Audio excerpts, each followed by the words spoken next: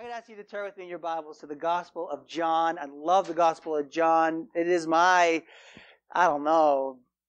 just wonderful, wonderful favorite. It's hard to have a favorite book in the Bible, but if I had to be stranded somewhere with only one book, I'd take John, Gospel up. It's just so wonderful. It's amazing. It just brings forth the fullness of Christ, the inclusion that He is the only Savior of the world. It's awesome, awesome. You know what? Even at nighttime, you can ask my wife. After she falls asleep, I have my little phone and I have YouTube, and there's Gospel of John, the movie. It's good. It's actually one of those good. It's not so cheesy. Like Matthew's pretty cheesy. Luke's not that great either. But the Gospel of John movie, it's pretty cool, man. And it's nice. It's a great portrayal. Anyway, almost every night I watch that too. I probably should have told you that, but whatever. A weird pastor thing, maybe. I don't know. John chapter 12. Is that strange? Yeah. Other nights I'll just fall asleep. I'll just put Psalms on and just fall asleep listening to them. Anyway, giving you my nighttime routine here. John chapter 20. And I'm going to begin reading. And John chapter 12. I'm going to be beginning in verse 20 to 36. And what's going on here? This is the final week of Jesus' earthly life on this earth before His crucifixion. It's the coming to the end of His public ministry. That's where He's teaching everybody, teaching in the temple, teaching all kinds of people. This is the last episode before He goes into just His private ministry with His disciples, His apostles. So it's coming to the end of His public ministry. No other gospel writer includes this account, but it goes along with the Gospel of John, just the purpose of John. Amazing, amazing gospel that Jesus is the only Savior of men. It's very dramatic and very personable, like John's Gospel is. So, let's read John 12, verses 20 through 36. Hear God's Word. Now among those who went up to worship at the feast were some Greeks. So they came to Philip, who was from Bethsaida in Galilee, and asked him, "Sir, we wish to see Jesus." Philip went and told Andrew. Andrew and Philip went and told Jesus. And Jesus answered them, "The hour has come for the Son of Man to be glorified. Truly, truly, I say to you, unless a grain of wheat falls into the earth and dies, it remains alone. But if it dies, it bears much fruit. Whoever loves his life loses it. Whoever hates his life in this world will keep it for eternal life. If anyone serves me, he must follow me. And where I am, there will my servant be also. If anyone serves me, the Father will honor him." Oh, it's amazing. Now is my soul troubled, and what shall I say? Father, save me from this hour? But for this purpose I have come to this hour. Father, glorify your name. Then a voice came from heaven. I have glorified it, and I will glorify it again. The crowd that stood there and heard it said that it had thundered. Others said, an angel has spoken to him. Jesus answered, the voice has come for your sake and not mine. Now is the judgment of this world. Now will the ruler of this world be cast out. And I, when I am lifted up from the earth, will draw all people to myself. He said this to show what kind of death he was going to die. So the crowd answered, we've heard from the law that Christ remains forever. How can you say that the Son of Man must be lifted up? Who is this Son of Man? So Jesus said to them, the light is among you for a little while longer. Walk while you have the light, lest darkness overtake you. The one who walks in the darkness does not know where he's going. While you have the light, believe in the light, that you may become sons of light. Amen. Amen. Amen. Father in heaven, we thank you and praise you so much for your precious word. I pray, Lord, that you would be with us, that our mind would be focused upon you, Lord, upon your precious word, that you would be with me. Give me your words to speak, Lord, that we might be edified, strengthened in our faith, and that you may be glorified. We pray in Jesus' name. Amen. All right. So now here's the Feast of Weeks, and people are coming in from different places to see Jesus. And we're told here that the Greeks come. Who are the Greeks? They're not Jewish people. That's what this is. That's what it represents. And this is what I love about John's Gospel, especially because it reaches out. It goes out to every single person. So these Greeks come and they want to see Jesus. The Greeks represent all non-Jews, just so you know that. Jesus is Savior of all. In verse 23, he says this. This is the appointed time Jesus answered them, the hour has come for the Son of Man to be glorified. Okay? And that's an amazing thing, because this is the appointed time. This is why Jesus came. When Jesus said, this is the appointed time, Son of Man to be glorified, this is why He came. He was born in order to die for His people, for sinners. That's amazing. That's the heart of the gospel. This is why He came, in order to defeat Satan, sin, death, and hell. Right? And then He goes on and says, and He gives an illustration of that, and He says, truly, truly, I say to you, unless the grain of wheat falls into the earth and dies, it remains alone. But if it dies, it bears much fruit. So He's talking about Himself and what He came to do. This is what's so awesome about John, because we're just always confronted with this, with the gospel message, what Jesus came to do, and our response is to be in that regard.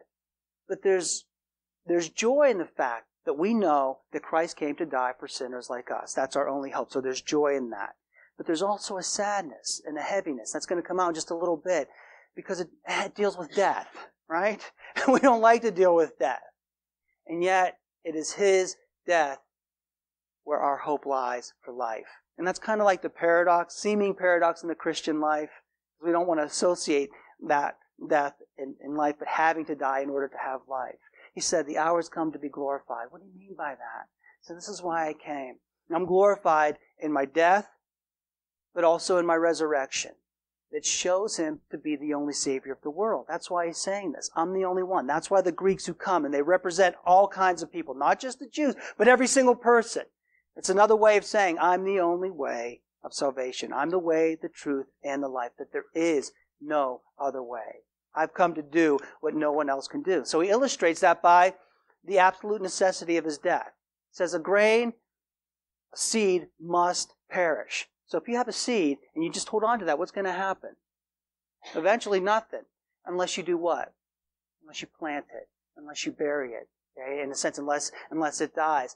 Then it produces fruit. Then it can live. Then it grows. That's why He had to come. If He doesn't die, and this is just another way of saying this, if Christ doesn't die, then there's no salvation for anyone. Right? It's just like that seed that's just sitting there. It's not going to do anything. It's going to sit on and just crumble up. But it's His death that leads to our life. Right? Leads to salvation into our resurrection. That seed is planted. That's why Jesus said that. That's that whole idea. And He goes on to say, and talks about this whole idea of life through death. Jesus says now, He kind of turns to others. He says, look, whoever loves his life loses it. Whoever hates his life in this world will keep it for eternal life. If anyone serves me, he must follow me. And where I am, there my servant will be also. If anyone serves me, the Father will honor him. This is so cool. This is amazing stuff because, again, it goes against everything we kind of think of in terms of this life in this world. He says this is the idea of life through death. Okay? Life through death. Death has to happen in order to have life. Jesus died so that we might live. Right? He died that we might live spiritually. Because apart from Him, the Bible says we're dead in our trespasses and sins. As a matter of fact, I want you to turn with me to Ephesians. If you have your Bible, turn to Ephesians chapter 2. This is the idea of life through death. We have to die before we can live. Or we're dead before we can actually live. It's kind of, it's not the reverse. It's not life to death. It's dying in order to live. I want you to kind of get that point. Check out what Paul says. Now, he's talking to Christians now, right? Now, at this point, they're Christians. And he says to them, you guys, beginning in chapter 1 of verse 2, you were what? You were dead in your trespasses and sins, which you once walked, following the course of this world, following the prince of the power of the air, the spirit that's now at work in the sons of disobedience, among whom we all once formerly lived in the passions of our flesh, carrying out the desires of the body and the mind, and were by nature children of wrath. See that? That's the deadness we were in. See, we were dead spiritually apart from Him. This was our life apart from Jesus Christ. You were dead in your trespasses and your sins. Okay? Doesn't mean you were as bad as you could be. You might even be a good person, but spiritually, you weren't connected to Jesus Christ. That's what he's saying here. Before Christ came, these guys that he's writing to, it applies to all Christians, all people, are dead in their trespasses and sins. Nekros is the word. It's like a corpse. There's nothing you can do spiritually. You're by nature children of wrath. You've disobeyed God. You're rebellious against God. You're not seeking His way. That's what this is saying here in essence. By nature children of wrath. And then verse 4. But God, being rich in mercy because of the great love with which He loved us, even when we were dead in our trespasses, made us alive together with Christ, for by grace you've been saved. There it is, man. That's the grace. It's nothing you do. It's nothing we can do. It's about His grace and about His mercy. You were dead in your trespasses and sins. But God, being rich in mercy because of the great love with which He loved us, even when we were dead, He made us alive. We were dead. In Christ now we're alive together with Him, for by grace you have been saved. You've been saved by grace through faith. That's not your own. It's a gift of God, not a result of work, so nobody can boast. Do you understand that? So that's that one way of life through death. We were dead in our trespasses and sins. What you do to make God love you? What you do to make God say yes to you, to bring you into... Well, there's nothing we can do. It's by His grace alone. Right? We're dead. We're made alive by Him. As Christians, man, how are we supposed to live our lives? Pleasing ourselves the way we did before Christ came in, with the same kind of attitudes, the same kind of actions in our lives? No, we live a different life now. We're told in Scripture that we died to that old man and we live to Jesus Christ. Paul puts it this way in Galatians 2:20. We talked about this in one of our sermons. Paul says this, I have been crucified with Christ. He wasn't literally crucified. He's talking inside. He's talking spiritually. If you're a Christian, this is where we go. That I've been crucified with Christ. It's no longer I who live, but Christ who lives in me. My life is completely given over to Him. Is yours, man? That's the hope. That's that we're so surrendered. We're so just overtaken by the Lord that our life is in Him. It's not about what we want, but what He wants for us. You know, and we're living in that way. That I'm done with my sin. I'm done with my way when it goes against God's way. I want Him in my life. I've been crucified with Christ. I died. Why? So I can live for Him. I'm dead to my sins. I'm not going to do what I used to do. I'm not going to please the flesh like I used to please it. But live for Him. The life I now live in the flesh, I live by faith in the Son of God who loved me and gave Himself for me. See, that's so cool. That's our life. That's what our life should look like. So given over to Christ. So we're not selfish. So we're not greedy. So we're not hurtful. So we're not hateful, man. So we're not that person we used to be. So we're not always lustful. So we're not always doing things that just please the flesh. But we're living for Him, right? And we're giving and we're caring.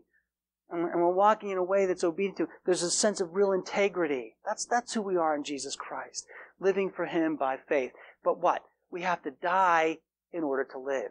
Christ died for us so we can have life spiritually. And even on a physical level, man, for Christians, death isn't... Where's they staying, oh death? Is it sad? Yes. Is it hurtful? Yes. Is it sorrowful? Yes. But for the true Christian, you can't feel too badly about it. Because where are we going to go? We're going to be in His presence, man.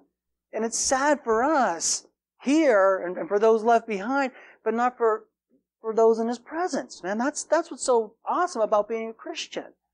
I've done funerals before for non-Christians. That's the hardest thing to do in the world. Yeah, you get an opportunity to preach the gospel, but you don't say your loved one is in the presence of the Lord Jesus Christ, where there's no more tears, no more sorrow, no more pain. Right? Where we're all going to be one day those who believe in Jesus Christ. And there's hope in that. It's sad for sure, but not without hope. Understand? Even here, we must die physically, unless the Lord comes back. There's that little caveat in there. But we must die physically in order to be with Him for eternity. See, it's all about death and life, man. We were dead spiritually. He made us alive. As Christians, we die to ourselves in order to live for Him. Even physically, we die in order to be with Him for eternity, to be in His presence. That's the great consolation for Christians. And that's why we can't be overwhelmed or without hope. I've seen people without hope. I did a funeral not too long ago, and the kid was speaking. It was his dad passed away, such a nice guy, but he didn't know what to say. You know, my dad was a great man. He was an artist. He was there for us. And I hope he's, having a big drink at the bar in the sky, but it was just such a hopelessness. Turn that around to a Christian funeral. Is there sadness? Yeah. Is there hurt? Yeah. But you know that you're in the presence of the Lord, and people don't understand that. That's the thing. For a Christian, that overwhelming hopelessness of death and that overwhelming fear and that overwhelming of power has lost its grip. You have to die. We have to die in order to be in His presence. See, there's all kind of difficult things in a way, right? He died to make us alive spiritually. We need to die to ourselves to live to Christ. That's hard to do. That's our sanctification process. We die physically in order to be with Him. That's the gateway into His presence. So Paul says this in Philippians 1:21, and this is my life verse. I guess, I don't know, it's one of my life verses. For me to live is Christ. That's it. Our life is all about Jesus Christ. While we're here, we're about His business. We're living for Him. And to die is gain. Why is it gain? Because we're in His presence. Because we're with Him. There's that glorious hope of the gospel message. This is what we believe. And this is what we have to hold to. And we don't get away from this. This is kind of, in one way, the goal of our lives, to live for Christ, and when we die, we know we're going to be in His presence with Him. So it's gain. So there's good thing there. In John 14, 1-6, I'm going to read that passage. John 14, listen to the comfort and the hope. Again, in this amazing gospel, John 14, verses 1-6, He's speaking to His disciples. But this could be extended to everyone who believes in Him. Don't listen to people when they say, this was just for His people at that time and His disciples that were there. No, this is for all of us, man, or else we have no hope. This is for Jewish people, man. There's another. No, this is for them. It's for us, for all who believe. And listen to this. Let not your heart be troubled. Believe in God. Believe also in me. In my Father's house are many rooms. If it were not so, I would have told you. I go there to prepare a place for you. And if I go and prepare a place for you, I will come again and take you to myself, that where I am, you may be also. What comfort is that, man? That makes me almost want to go now. Just like, I'm ready. Come on, Lord, please. Right?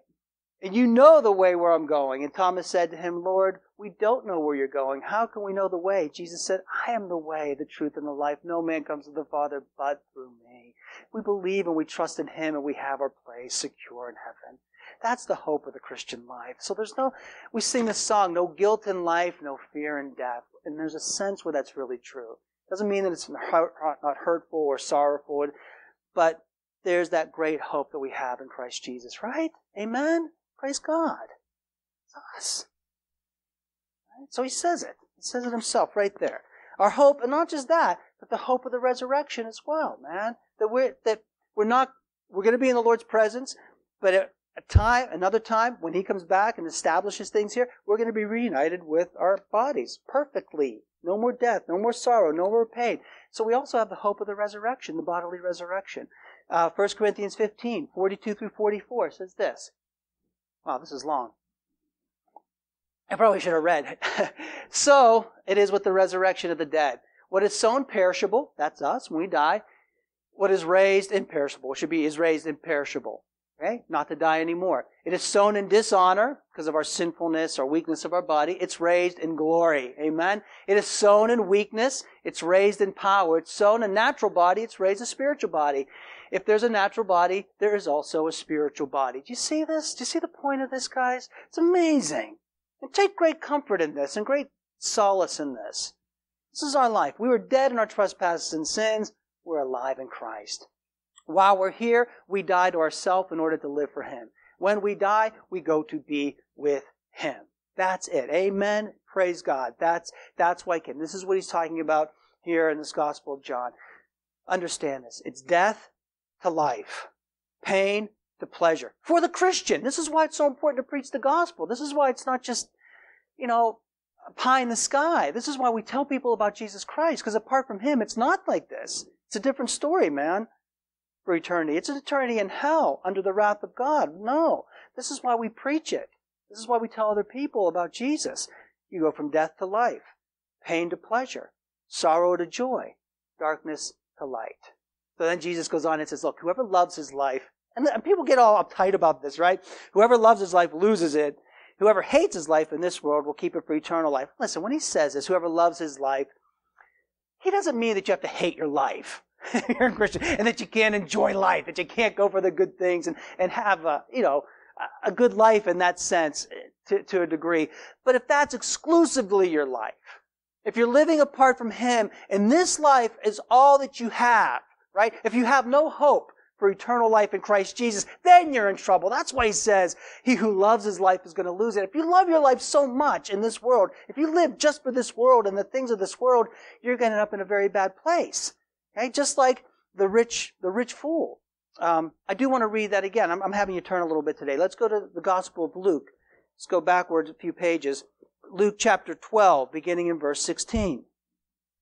I want you to hear this. Luke 12, 16. And this is for the people that live for this life only. This is why Jesus says, if you love your life, you're going to lose it. Again, He's not saying you have to hate yourself, you have to hate this world, but if it's not exclusively, if this is your only hope, if you only go around once, that kind of idea, get all you can while you're here, go for the gusto, then you're in big trouble. Because it's exactly the story of the rich fool, beginning in verse 13. Someone in the crowd said to him, "Teacher, tell my brother to divide the inheritance with me." But Jesus said to him, "Man, who made me judge or arbiter over you?" And He said to them, "Take care, be on your guard against all covetousness. For one's life does not consist in the abundance of possessions." And that's when you love your life, this life only. You live for this life, to get all you can, to have all that you will, to have pleasure in this life, because then that's all there is. No. He told them a parable saying, "The land of a rich man produced plentiful. And he thought to himself, what shall I do? I have nowhere to store my crops." See the arrogance? He had all this food, all this money, all the crops. I have no place to go. He said, "This is what I'll do. I'll tear down my barns and I'll build bigger ones. And there I'll store my grains and my goods. And I will say to my soul, soul, you have ample goods laid up for many years. Relax, eat, drink, and be merry." Isn't that the goal of this life? Let's just get everything we can, have all we want, and eat, drink, be merry. Retire at 55 and live our lives out in the way we want to. Jesus said, "You fool. This night your soul is required of you, and the things that you prepared, whose will they be? So is the one who lays up treasures for himself and is not rich towards God." You understand that? See what He's saying there? If you live for that, that's when He says you have to hate your life. We don't hate our lives. We don't beat ourselves, and try to become holy in that way. He's just saying, if you live for this life exclusively, then you have no hope of eternity in Christ. If you live your life exclusively for now, this is as close to heaven as you'll ever get. That's it. And people say, "Oh, no, life, this is hell. Life on earth is hell." No, this isn't hell. You better be careful when you hear people say that. Hell is far different than this. This is as close to heaven as you will get. You still enjoy the benefits of God, right? The air that you breathe, the sun that shines, what you're able to do in this life, that's all from God. When you die apart from Christ, that's not going to be the case. Understand? If you're not a Christian, this is as close to heaven as you'll get. But if you are a Christian, this is as close to hell as you'll ever be, right? And you could say life on earth is hell, because this is as close as we'll be to hell. No. This is as close to hell as you ever get. Because in His presence is joy continually. Right? Amen. When He says hates his life, He doesn't mean despise his life, but He understands that there's something far better for the Christian. You're not to hate your life again as Christians. We don't do that. We can enjoy life. Go to the ball game, opening days today, enjoy, have that. That's all good. But you have to understand that there's something far better awaiting us in Christ. We are sojourners in this world. We're passing through. Our permanent residence is not here. If this is all you have, if this is all you're doing, if you're so afraid to die, and you're holding on to your last breath, that's not Christian. If you're a Christian, you understand that our citizenship is not here. As a matter of fact, Paul says in Philippians 3:20, check it out. Our citizenship is where? On the earth? Is this it for us? No, our citizenship is in heaven. And from it we await a Savior, the Lord Jesus Christ. We're just passing through. We're ambassadors here. We have a far better place. Do you see this? This death leading to life. Death leading to life. Dead in our trespasses and sins, we're made alive. Die to self in order to live for Him. When we die in Christ, we will be with Him. That's the gateway. That's the hope of Christianity. That's the hope of the Christian. You have that hope this morning? You better, if you're a Christian. Amen? Doesn't mean there's not sadness. Doesn't mean there's not hardship. Because look what Jesus goes on to say. Check this out. He says this in verse 27. Now my soul is troubled. Okay, so here's Jesus talking about life and death, and it's good. But he also says, my soul is troubled. And that's so revealing. Because he is facing death. And there's a sense where, yes, death is a way to life, but death itself is troublesome and it's worrisome, right? Death entered the human race as a consequence of sin. So it is something that is ugly. It is something that is hard. It is something that's sorrowful. It is that too, because that's not the way it ought to be. And we know that. That's why we get sorry when people die, at least when most people die. When some people die, you're like, oh, I'm glad. No, not really. But there's that sadness when people die, because it's tragic, it's painful, it involves great sorrow, because it ought not be this way. And it wasn't this way originally, right? There was no death in the world until Adam and Eve fell. Death entered in as a consequence. But guess what? There will be in the future no death. There'll be no more death, no more tears, no more sorrows in Christ, the way it was originally. Jesus is so revealing here as he's facing death. He said, look, my soul is troubled. He was very human. Again, in his humanity, he was like us, crazy about the prospect of it. But he's there, and his soul was troubled, facing death. But then he says, what should I do? Call to the Father and say, no, but for this very purpose I came. His love for the Father, his love for you, and his love for me overrode any kind of fear that he had or trouble that he had facing that death. He knew what was waiting at the end of that. Do you understand? And more than that, when it talks about Jesus being troubled in this way, it's not so much, I don't believe so much the prospect of facing death, of all dying, but having to go through what he was going to go through for us, but especially when the back of the Father was turned on him and all the wrath of the Father, whom he had this fellowship with, was poured out on him. That's that trouble, that absolute separation from the Father and feeling the Father's wrath upon him. So Jesus says, my soul is troubled. And that's personified in the garden, right? Even in the garden, here's Jesus in his humanity and crying out to the Lord. He says this, going a little farther, he fell on his face praying, my Father, if it's possible, let this cup pass before me nevertheless. And there's that dependence and there's that love for the Father and for us. Not as I will, but as you will. Let your will be done. He knew what he had to endure, what he would endure for the Father and for us. He says, yet shall I say, Father, save me from this hour? But for this purpose I came. I love that because that shows his love for us. This is why I came. To do this very thing so that you might have life. So you don't have to suffer the consequence of your sins. So your sins may be forgiven and you may be in heaven. That's amazing. His love for us and the Father comes through. This is why he came. This is what he came to do. He understands the necessity of the pain, and it's not pleasing. Dying's not a delight. But it shows the severity of the fall, just how far we've fallen in the consequence of sin, and what's needed to bring us apart from that. So it shows the severity of the fall, and also the depth of his love at the same time. Amen? Good stuff. Good stuff. So he goes on. The voice from heaven speaks out. People say they hear thunder and whatnot, or an angel speaking. He glorifies the Father, and the Father says, I have glorified it, and I will glorify it again. That's what the Father says to him about Christ. The Father was glorified in the ministry of his Son, that Jesus was faithful, that he carried out what he would do as the Father sent him.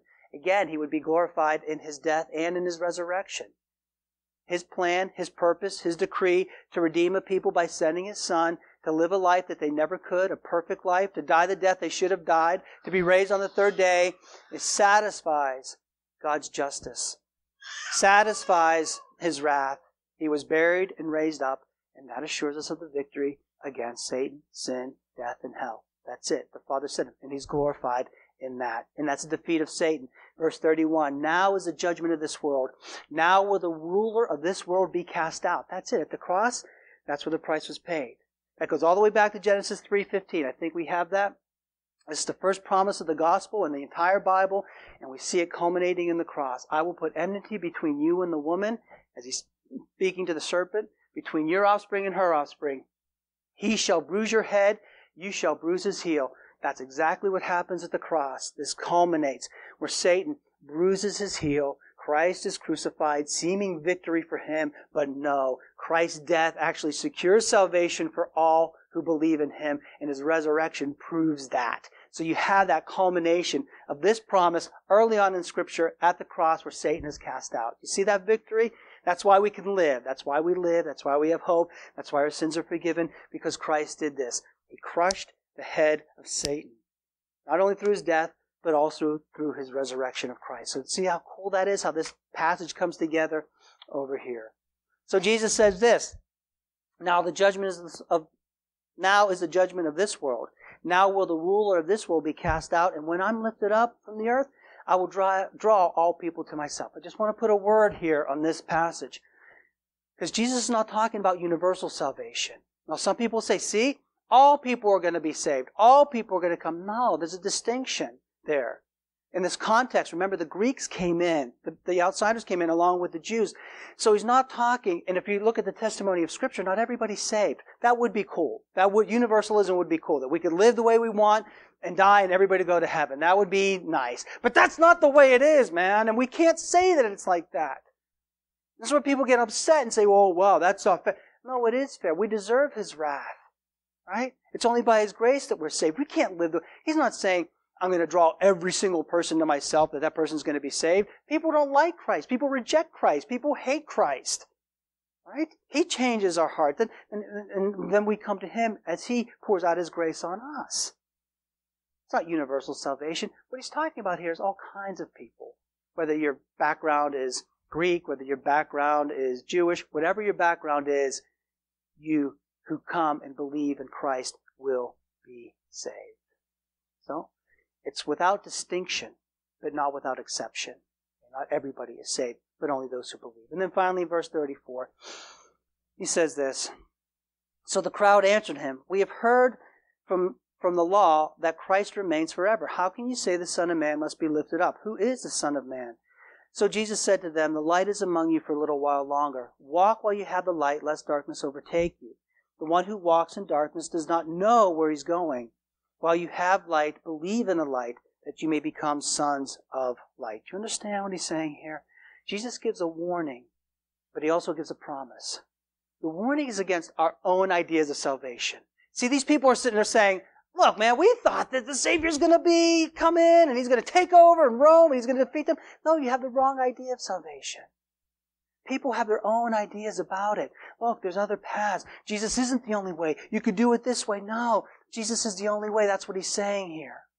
That's why he's saying that, in essence, he's saying that the offense of the cross hasn't ceased.